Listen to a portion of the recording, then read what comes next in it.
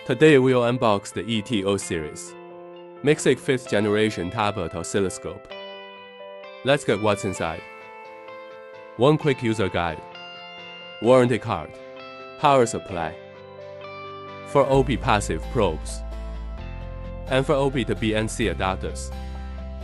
Let's take a look. What a beautiful scope. Blue frame with black housing. Looks very cool. It has 4 corner bumpers, protected from dropping. The size is 353 by 245 mm, with the handle strapped on the side. Easy to carry in one hand.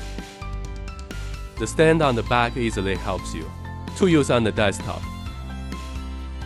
Built-in large battery easy to take on or use on desktop. With VESA mount interface, support flexible ARM display.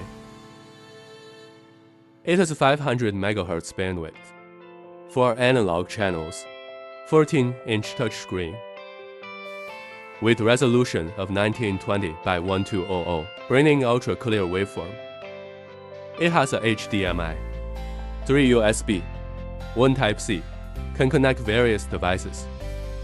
The unique OP probe interface. Use the BNC adapter to connect with it.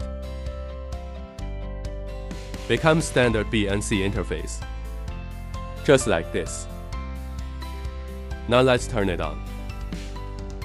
On the side, there's power lock here. Switch it to on, then start the scope. It helps you make sure no accidental turn on during trip. Since it has a battery inside, we can just turn it on. The screen is anti-glare. It will start up in seconds. We can proceed the auto-calibration for the probe.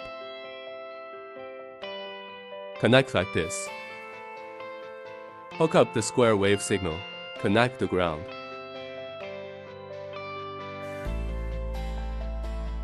Swipe down the main menu from top, very smooth.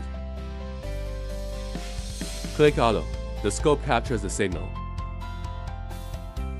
Slide out the channel menu. Click Probe Calibration, automatically completed. Thanks for watching this video. You can visit Micsig website or local distributor for more information.